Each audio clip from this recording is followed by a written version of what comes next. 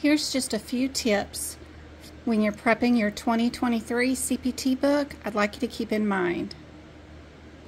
In Lab and Path, be sure you know this name, organ or disease-oriented panels, because that's the verbiage they use on the certification exam.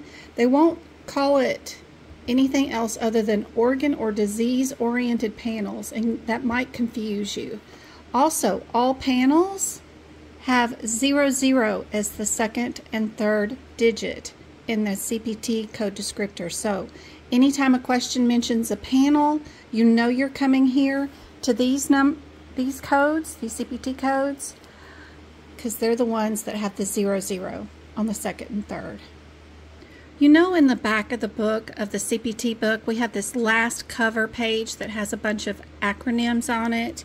That's super important to know where this is at, because a lot of definitions are here. Sometimes they hold two definitions, so if there is two definitions, there's a comma in between them, like Epstein-Barr and nuclear agent. That means it's got two different definitions. Be sure you understand that.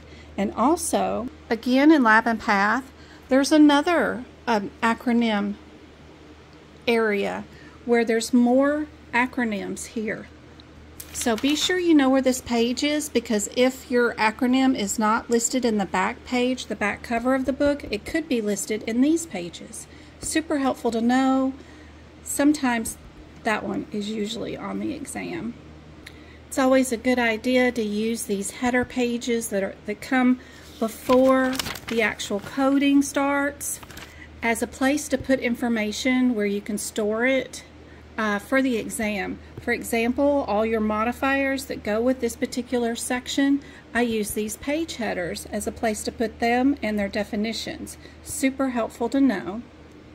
Lastly, we'll talk about this gene table that's in the front of Lab and Path before the guideline section. Nobody really knows a lot about it, but I can tell you that some of it can be very helpful, especially when they're talking about these gene tests for breast cancer. There's 3 right here. Be sure and note these, because if your exam question says they ordered just the test number 1, or they did number 2, or if they did the combo and did both of them at the same time, your answer to what the question is going to be is right here in that last column. So that's super helpful, especially when some of these CPT code descriptors say they can't be used together when you're back here in the back where the actual numbers are actually at.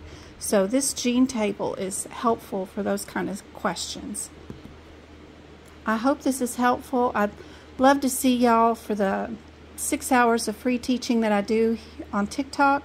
So be sure and follow, like, and share, and I hope to see you on Mondays, Wednesdays, and Fridays on TikTok for our 2-hour interactive class around 6:30 Arizona time zone. I hope to see you then.